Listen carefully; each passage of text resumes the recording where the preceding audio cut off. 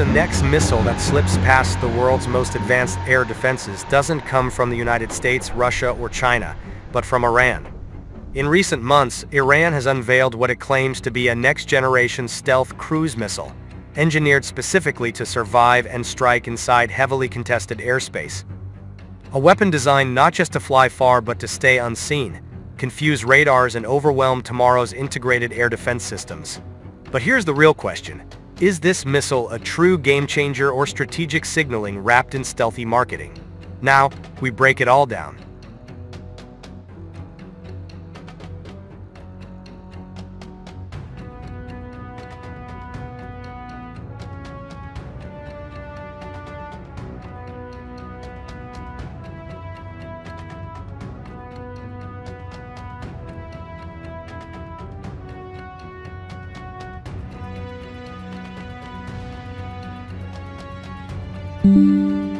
Modern air warfare has changed dramatically. Airspace is no longer defended by a single radar or missile battery. Today's battlefields rely on integrated air defense systems, or IADS layered networks, combining long-range radars, airborne sensors, electronic warfare, and interceptor missiles. Systems like Patriot, S-400, David's Sling, and Aegis are designed to detect, track, and destroy threats long before they reach their targets. For Iran, penetrating these defenses using traditional ballistic missiles has become increasingly difficult and predictable.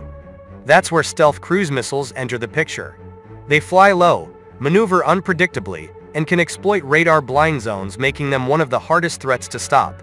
According to Iranian defense sources, this new cruise missile incorporates several key features: low observable airframe shaping, radar-absorbent materials, terrain-hugging flight profiles, advanced inertial and satellite guidance, terminal phase maneuvering. Iran claims the missile is optimized to operate in contested electromagnetic environments, meaning it's designed to function even under heavy jamming and electronic attack. If true, this would represent a significant evolution from earlier Iranian cruise missiles like Sumar Hoveza and Pave. But claims alone don't win wars. So let's examine what really matters.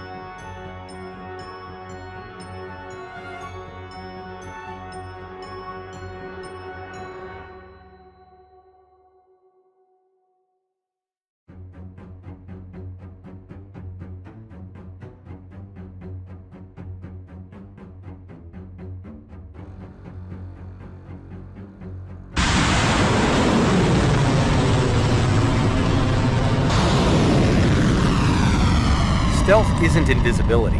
Low observable missiles reduce detection range. They don't eliminate it. Advanced air defenses rely on multiband radars, passive sensors, and data fusion from multiple platforms, including ground-based radars, airborne early warning aircraft, naval sensors, space-based surveillance. For Iran's missile to succeed, it must delay detection long enough to overwhelm defenders or force them into reactionary launches. That's why speed, altitude, and flight path matter just as much as stealth shaping. Iran's missile appears optimized for low-altitude sea skimming, terrain masking over land, non-ballistic, unpredictable routes. This doesn't guarantee penetration, but it raises the cost of interception. And in modern warfare, cost matters. One of the most underestimated aspects of modern missiles is guidance resilience. Iran has invested heavily in inertial navigation backups, anti-jamming satellite guidance, scene matching and terrain contour systems, AI-assisted flight correction. This allows missiles to continue their mission even if GPS signals are disrupted. Additionally, Iranian sources suggest the missile can deploy electronic countermeasures, potentially confusing radar tracking or interceptor guidance during the terminal phase.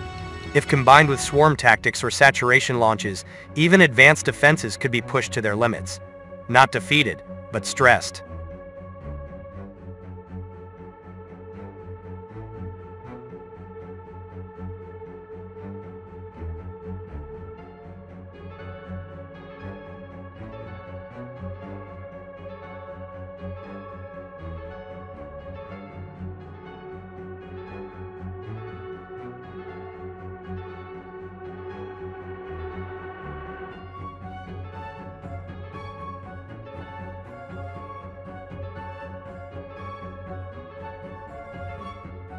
This missile isn't just about technology, it's about deterrence messaging. Iran understands it cannot match Western Air Force's aircraft for aircraft. Instead, it focuses on asymmetric denial, making any strike against Iran more costly, complex, and uncertain. A credible stealth cruise missile threatens fixed military bases, air defense nodes, naval assets, critical infrastructure. It forces adversaries to spread defenses thinner, increasing operational strain. And that alone reshapes regional calculations.